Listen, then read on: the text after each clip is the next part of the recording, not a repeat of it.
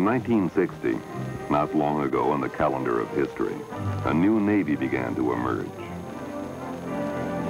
The ships of this new Navy would be atomic-powered.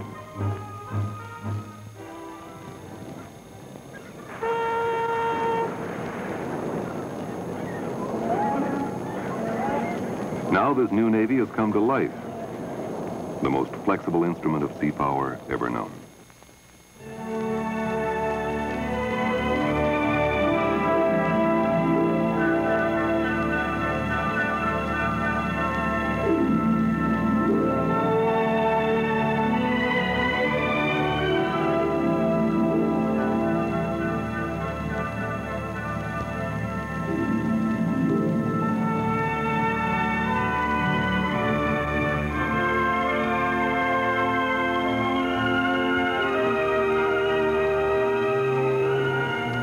USS Enterprise, CVAN 65. She's really something to see.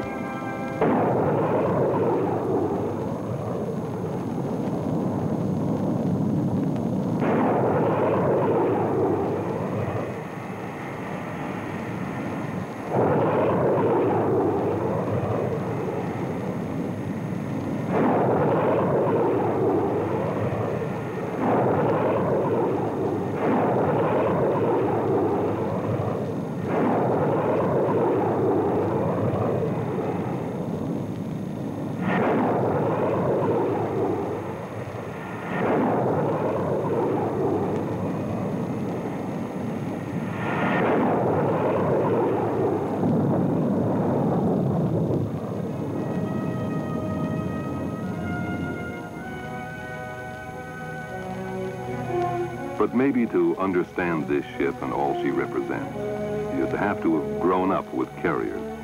Started out years ago when the old Langley CV-1 was little more than a gleam in some dreamer's eyes. That was way back in the early 1920s. About the same time, in 1921, the Navy set up a series of tests. The bombing of captured German warships slated for scrap. Taking turns, Army, Navy, and Marine Corps pilots bombed a submarine, a destroyer, and the cruiser Frankfurt.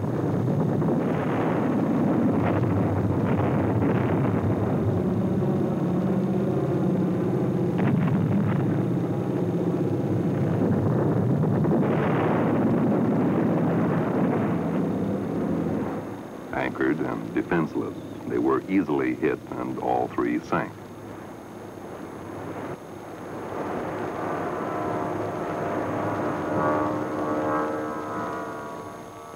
The big show was the bombing of the battleship Ostfriesland.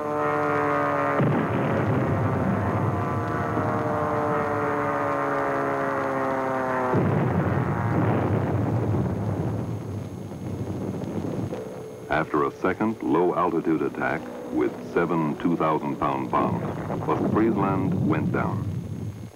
And Army General Billy Mitchell, who led this attack, almost convinced America that surface ships were obsolete.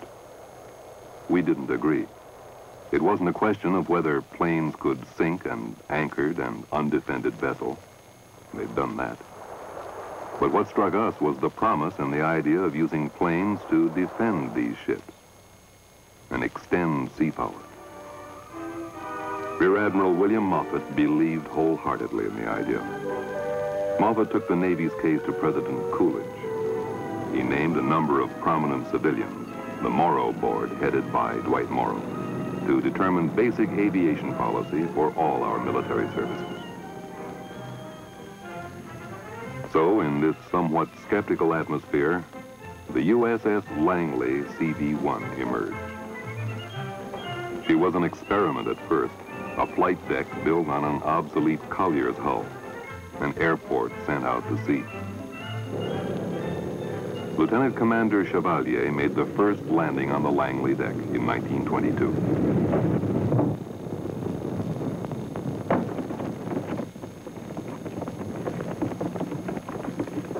For the next few years, Navy pilots and the Langley crew worked hard to master the complex techniques for handling both the carrier and her plane.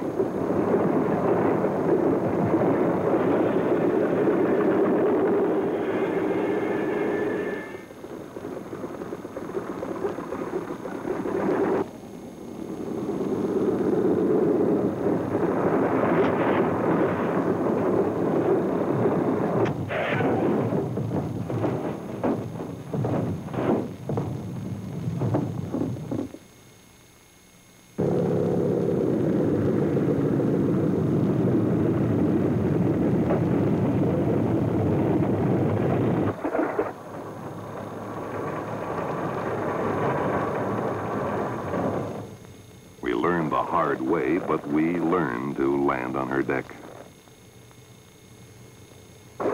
We also worked hard at learning to take off, and at air navigation, gunfire spotting, and aerial gunnery. The early 1920s also saw the development of catapults, arresting gear, a faster elevator to clear the flight deck, safe fuel handling techniques, a landing light system, and all the other hardware needed to launch and land, to refuel and maintain aircraft at sea. All our early work was complicated by the progress made in aircraft design from 1925 to 1930.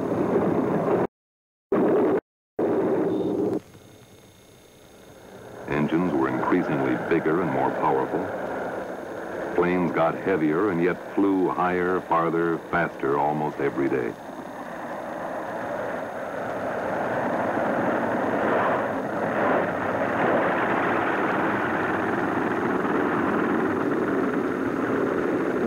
As the speed and range of our planes increased, the original mission of naval aircraft as fighters and scouts and gunfire observers for the fleet began to shift. Pilots began to experiment with different methods of bombing.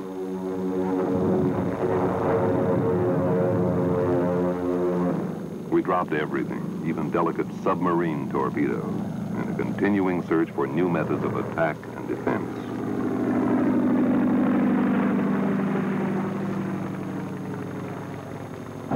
All this while, we were doing more than learning the mechanical and flight techniques of operating the carrier and its planes.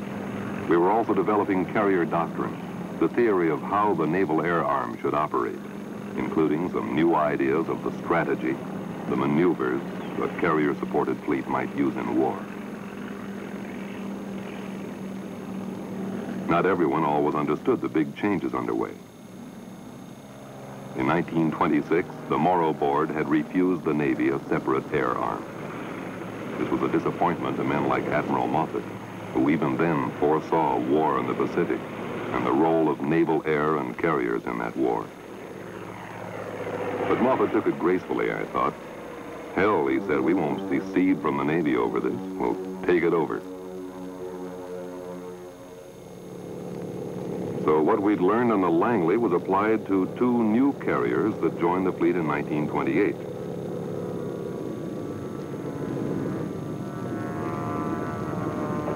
The USS Lexington, CV-2, was the first of these.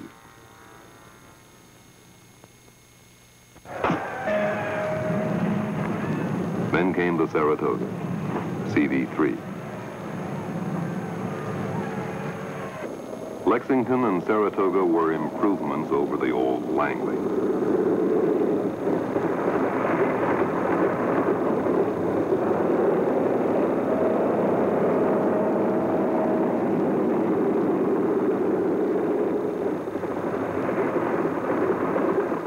But as carriers, both were compromises. The best we could do with converted cruiser hulls whose flight decks had to take increasingly faster and heavier planes. But both the Lexington and Saratoga served us well. It was on their flight decks, in their shops and hangars, in their wardrooms too, that we worked out the operational techniques that made our naval air arm the best in the world. With Lexington and Saratoga, we also proved the basis of our whole carrier doctrine much earlier than you might think. Admiral Joseph Mason Reeves was one of the first to advocate independent carrier strikes, apart from carrier operations supporting the battleship line.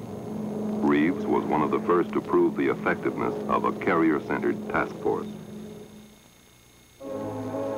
Fleet Problem 10 was held early in 1929 to test naval and shore defenses of the Panama Canal against a conventional battleship attack. Reeves left his safe position behind the line of battleships approaching the western canal locks from the north. He brought Saratoga through a wide sweep south of the canal zone. Then he turned back north to approach his target along an unexpected course. We took off from the Saratoga at 2 in the morning while still 200 miles at sea. Nobody'd ever done that before.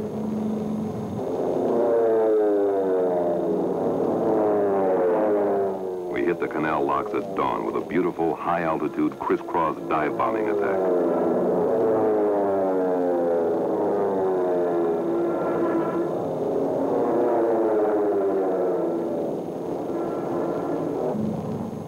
Nobody's ever done that before either. We took the defenders completely by surprise.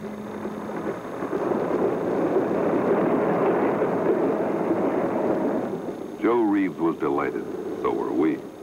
We knew this was really the first unveiling of carrier aviation. Others knew it too. A year later, Lieutenant Commander Forrest Sherman, later Chief of Naval Operations, advocated a fleet formation that anticipated the carrier-centered task force.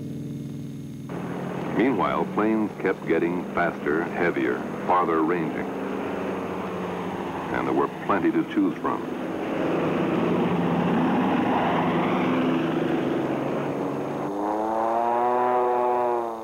In the early 1930s, Navy test pilots found themselves flying one new model after another. Some were dogs, but others, like the F-4B, became workhorses for the fleet.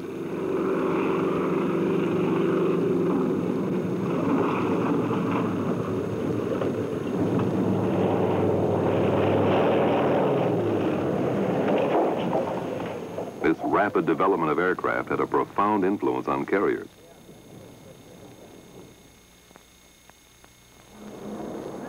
The USS Ranger CV-4 was the first carrier built from the keel up as a carrier. But by the time she was commissioned, she was too small and her flight deck too short.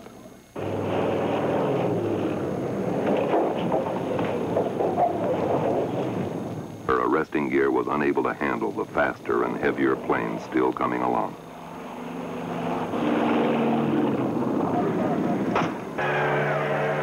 Not until Yorktown CV-5 was commissioned in 1937 did we get a third assault carrier to join Saratoga and Lexington. By this time, flight techniques and aircraft design had progressed enough to justify steady building. Enterprise, CV-6, and Wasp and Hornet, CV-7 and 8, were all commissioned before 1941. As these new carriers joined the fleet, we continued to sharpen the techniques and tactics involved in their use. During fleet maneuvers in 1938, Vice Admiral Ernest J. King foreshadowed the Japanese attack of 1941 with a practice strike against Pearl Harbor. Ernie King was a cantankerous old curmudgeon, but a genius with carriers. He followed his Pearl Harbor attack with a successful strike against Mare Island Navy Yard. In 1939, King's Carrier Division 1, the Saratoga and Lexington, was joined by the new Yorktown and Enterprise, making up Carrier Division 2 under Rear Admiral William F. Halsey. Together, Ernie King and Bill Halsey gave us a preview of how World War II was going to be fought. And so on the eve of that long-foreseen war with Japan, the planes, the carriers, the doctrine, and the great carrier commanders who'd lead us to ultimate victory were there.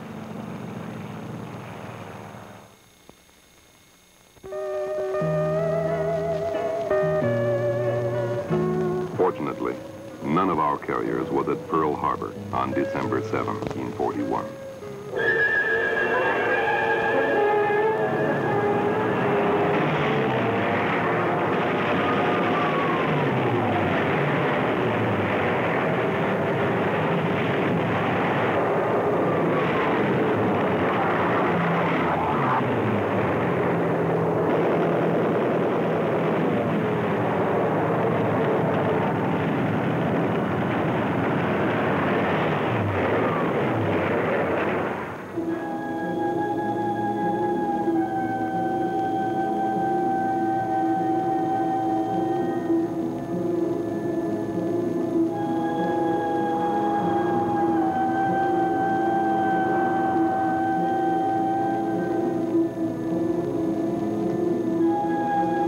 After that carrier-based Japanese attack, no one, as Admiral Nimitz pointed out, could doubt the effect of naval aviation.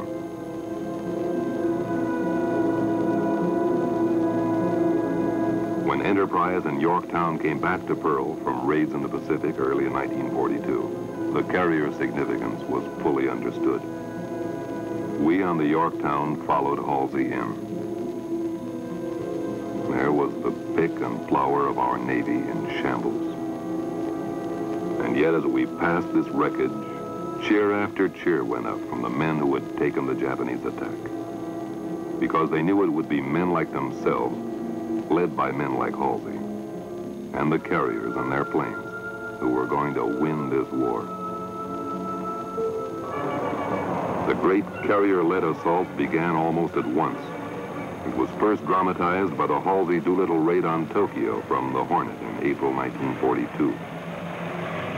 Their target was hundreds of miles away when these B-25s took off in weather that wanted to wreck the world.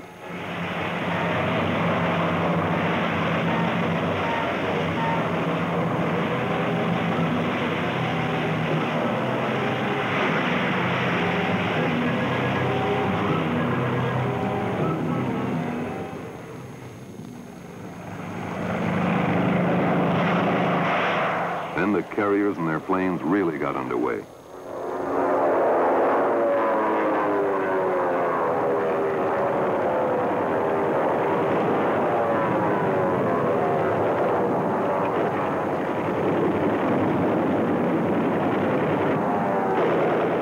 Now we really hit the Japanese Navy in the Coral Sea in May 1942, at Midway in the following June.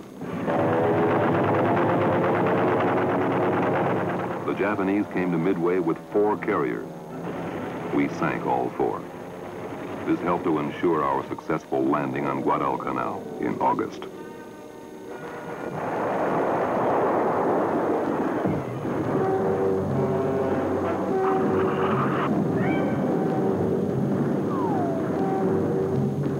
It was never easy. When the war began, the Japanese Zero fighter was the best naval airplane in the world. With 3 times the rate of climb we had, Japanese pilots could outrun us or catch us when we tried to run. They could turn inside of anything that flew. We had to get back on equal terms with the enemy. And we did. We developed tactics like the thatch weave, relying on teamwork between our pilots to trap and evade the enemy and to shoot him down.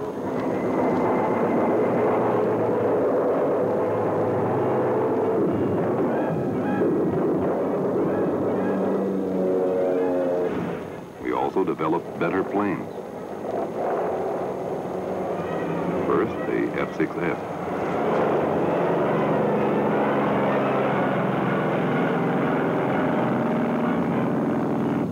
Later, there was the F-4U.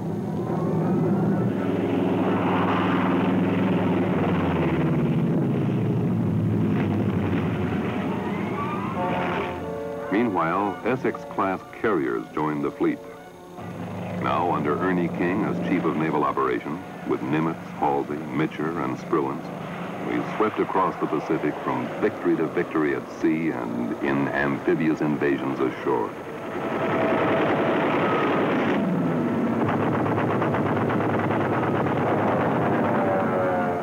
Marshall Islands to the Marianas, the carriers moved on. By then, we were really a team. We knew how to bore in on the enemy and stay on his heels.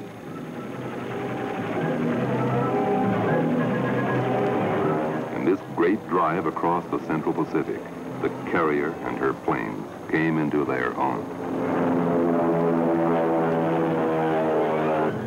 The Battle of the Philippine Sea in June 1944 brought out the Japanese fleet and cost them 3 more carriers and most of their remaining planes.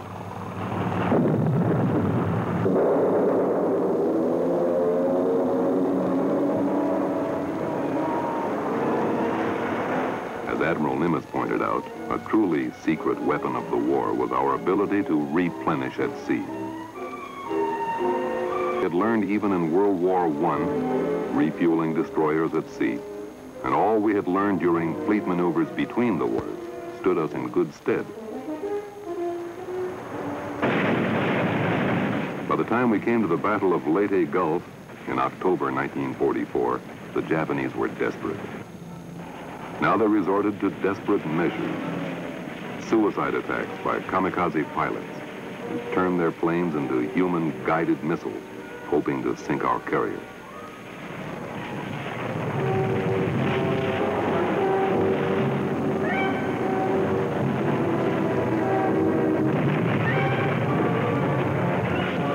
Most of the kamikaze pilots were shot down.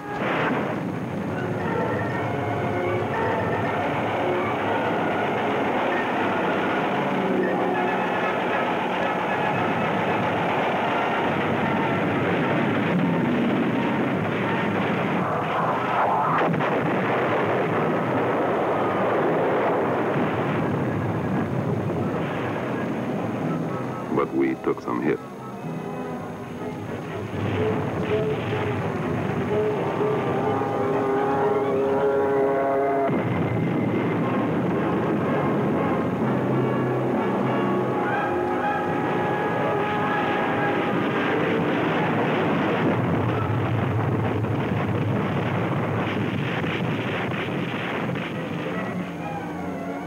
After Okinawa and Iwo Jima, the war was all but over.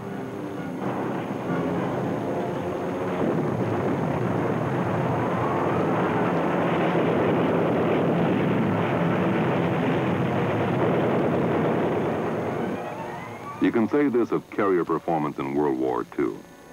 Carrier strike forces, Japanese or American, always defeated land-based forces. The issue was in doubt only when there were carriers on both sides of the battle.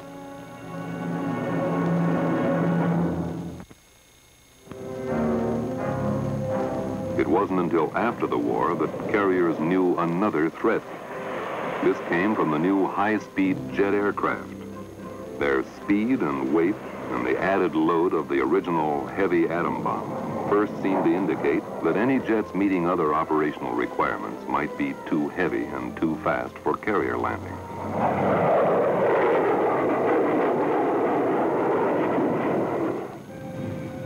But the first jet carrier landing was made by an FH-1 Phantom in July 1946.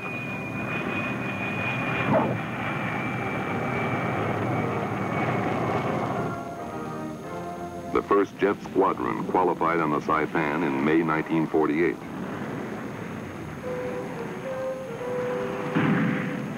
We were still in business.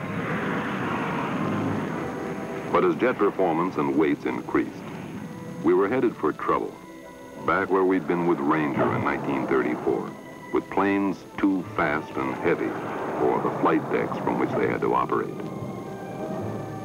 This became increasingly apparent during the Korean War. We began to hear an echo of Billy Mitchell's old argument. Carriers, all surface ships, were obsolete in this age of atomic weapons and jet airplanes.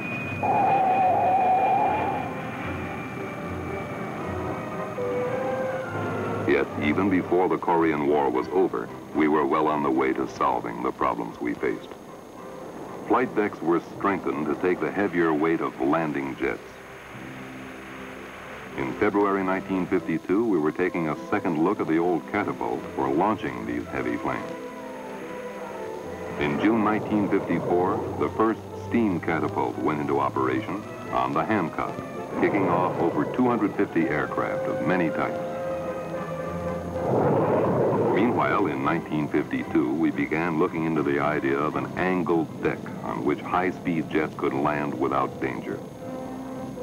The first angled deck was installed on the Antietam. Steam catapults and angled decks were incorporated into Forrestal-class carriers that began to appear in the mid-1950s. From their 720-foot decks, we could now launch jets carrying atomic bombs and oncoming long-range fighters like the Mach 2 F-4H. By 1955, we were working out a better landing system for these faster planes. A mirrored landing system was installed on the Bennington.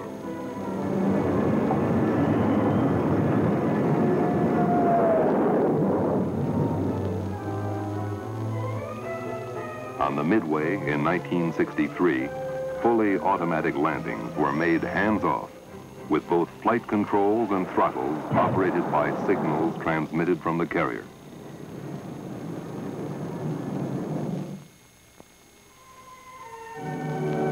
And so the carrier survived, evolving into an even more effective ship than those whose names are legendary: Langley, Saratoga, Lexington, Yorktown, the earlier Enterprise of World War II. This is the new Enterprise. She's something to see, all right. A complex instrument of war or peace, just barely dreamed of 50 years ago. A shining example of our new Navy and of sea power at its best.